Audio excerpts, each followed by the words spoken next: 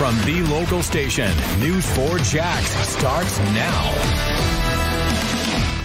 The video is chilling. A woman is seen murdering another woman execution style in New York City. Now, just hours ago, that accused killer was in a Jacksonville courtroom. More than 1,000 miles away from the scene of that crime, Claudia Banton was captured here on Main Street, north of the Trout River Bridge. And U.S. Marshals got information that she might be somewhere here in our area. She was arrested during a traffic stop. News 4 Jax reporter Ann Maxwell was just in the courtroom and joins us live. Ann. Banton is in the Duval County Jail awaiting extradition to New York. She's charged in the murder of Delia Johnson, who was shot on a crowded street in Brooklyn, New York back in August. And the whole thing was captured on surveillance. We want to warn you, this might be tough to watch. A woman identified by U.S. Marshals as Claudia Banton walked casually out of a car on an August night in Brooklyn, her hand behind her back.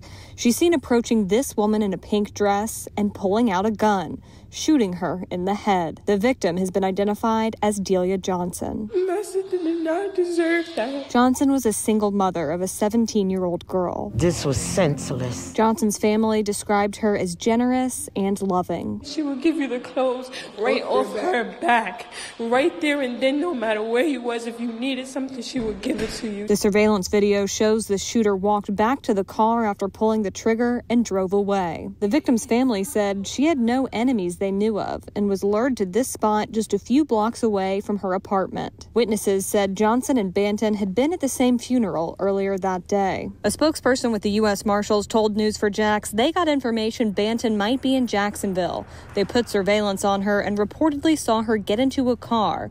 They then pulled over that car here on North Main Street. Banton was in the passenger seat and taken into custody. She had an initial court appearance this afternoon. Do you want to go ahead and agree to return to New York? Yes. We'll notify authorities of the state of New York you're now available to be picked up. And a spokesperson with the U.S. Marshals tells me the driver who was in the car with Banton when they were pulled over was not arrested. Live in Jacksonville, Ann Maxwell, Channel 4, the local station.